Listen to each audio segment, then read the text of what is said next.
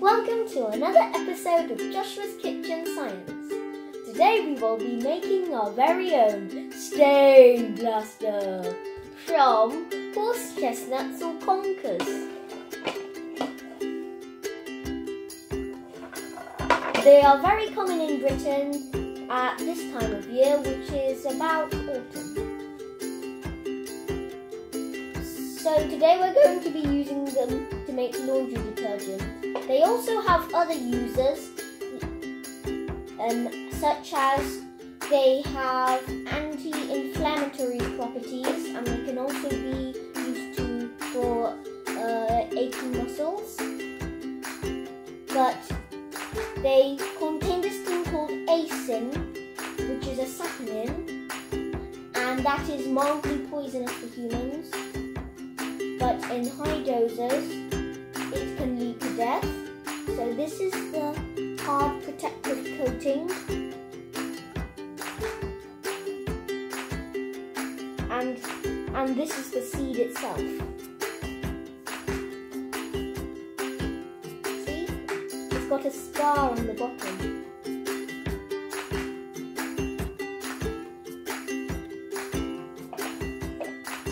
So as I said earlier, today we're going to be using them to make washing up our very own stain blaster laundry detergent.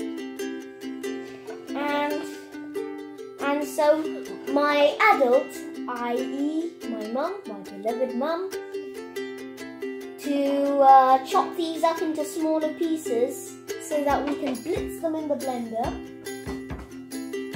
and increase the surface area per unit volume for better diffusion into the water we're going to seep them in.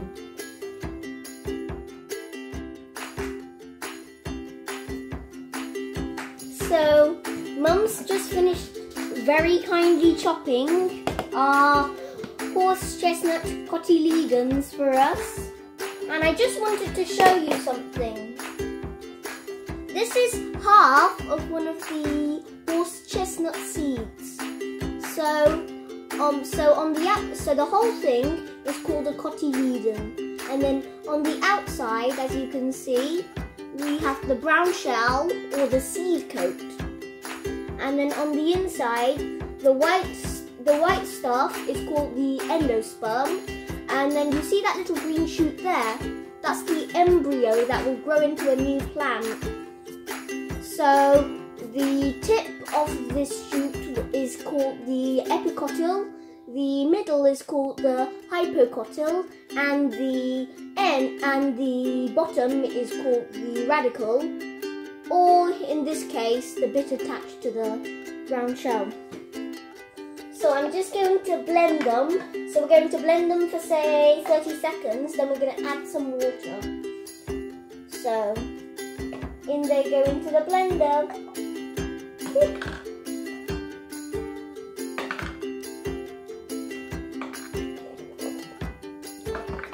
Whoops, sorry.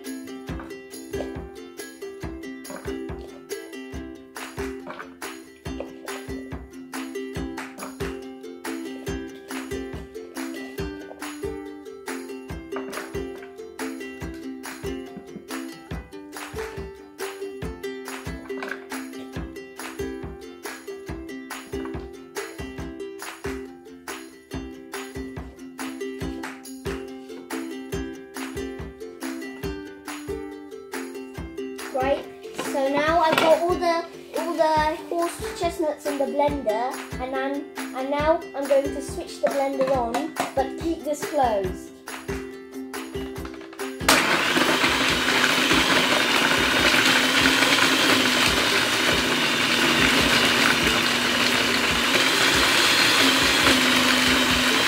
Yeah. And now I'm going to add the water because it's quite fine now.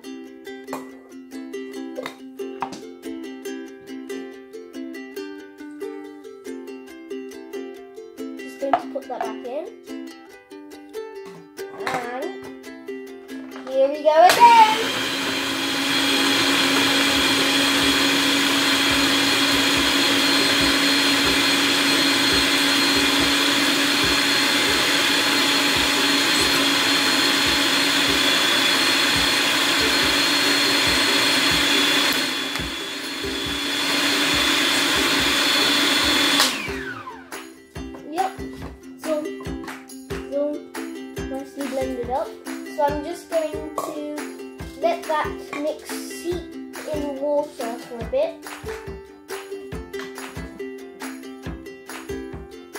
Yeah. And while it's seeping in water, I am going to intentionally stain this cloth with Kikkoman soy sauce and some chili and garlic sauce, which I'm sure has some food colouring in it that will stain the cloth. So let's start with the soy sauce. We don't want to put too much on it, so we put our index finger on this and then drop it.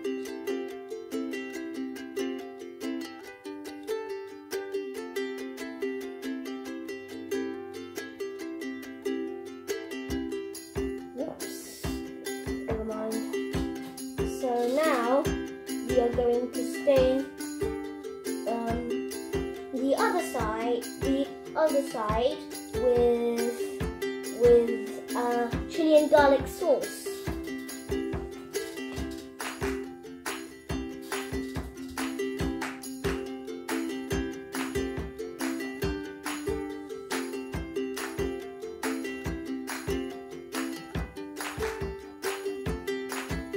Whoa. Yep, I think that's enough. Enough.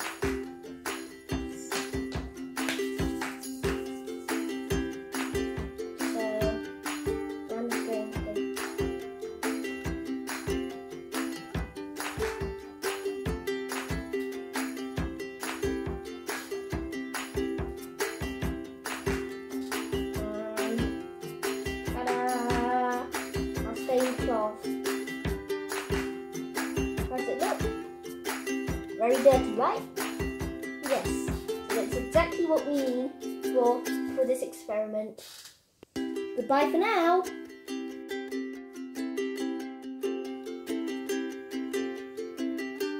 So now we've left it to soak in the conker liquid for approximately 10 minutes.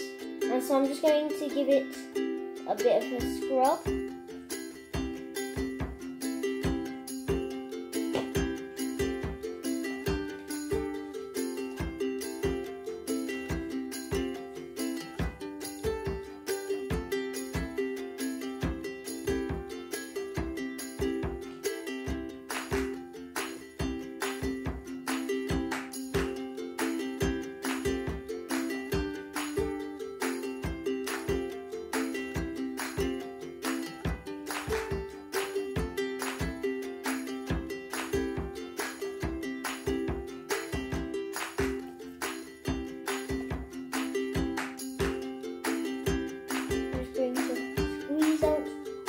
The liquid.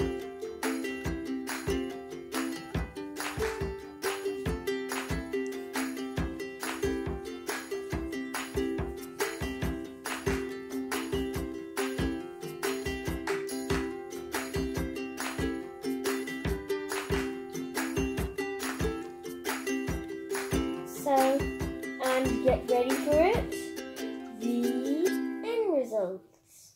Ta-da! And now for the sciencey bit. This conker liquid is made from the seeds of the horse chestnut tree. The scientific name of the horse chestnut tree, or the conker tree, is Aesculus hippocastanum. It is a member of the soapberry and lychee family. It is a deciduous tree that originates in the Balkans. And so it has a range of different uses, as I might have told you earlier. So, for example, it has anti-inflammatory properties. Another use is, of course, what we've done here. Seeping it in liquid, then draining it off and using the liquid as laundry detergent. And also in the Second World Wars, they did an interesting thing with that. They took starch from conkers. So what happened is they said, so they asked children all over the country. Yes, that includes me and you too. Well, actually we weren't around. And so in the First and Second World Wars, they asked for children all around the country to donate conkers, and then they turned the starch into a special substance to be used in military armaments. But it turned the government, really the process could use any form of starch, but the government didn't want to use food because then the rations would have got even worse. And so yeah, but it turned out that they were a poor source, and they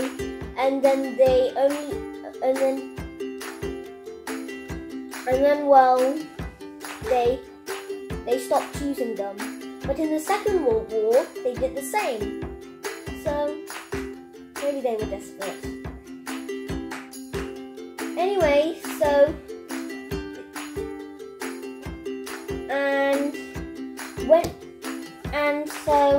thank you for watching Joshua's Kitchen Science. Hello again. So now Mum's very kindly chopped up these horse chestnuts.